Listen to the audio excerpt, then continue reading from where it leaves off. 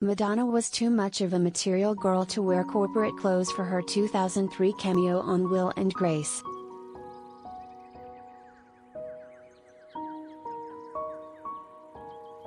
In the season 5 episode, titled Dolls and Dolls, Karen, Megan Mullally, gets a job in an office and meets Liz, Madonna, who then becomes her roommate, but according to executive producer Gary Janetti, the Queen of Pop wouldn't dress down for the part.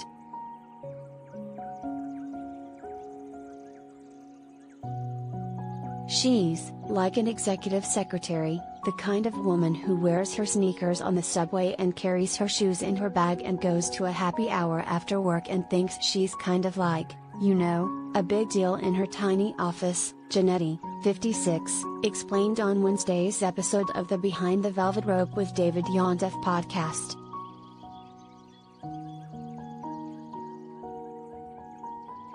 So she was supposed to wear, Anne Klein 2 suits with sneakers and be the kind of woman you'd see on the subway. And Madonna, as that is very funny, but Madonna didn't want to wear any of those clothes.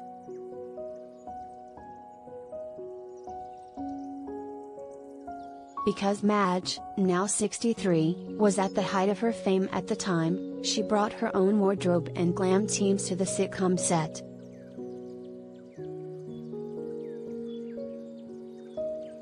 So she looked fabulous, Janetti continued, but as a result, it was about 50% less funny than it should have been.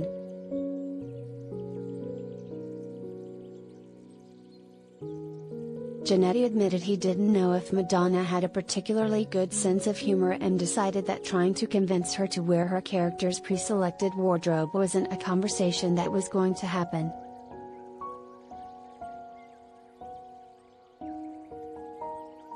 We even had jokes we had to change because of what Karen said, maybe based on what she was wearing, because it didn't make sense anymore, he told Yondeff.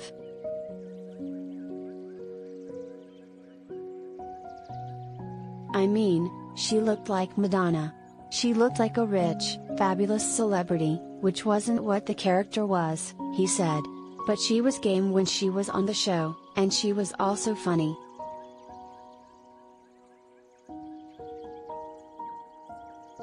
Reps for the musician did not immediately respond to Page Six Styles' request for comment.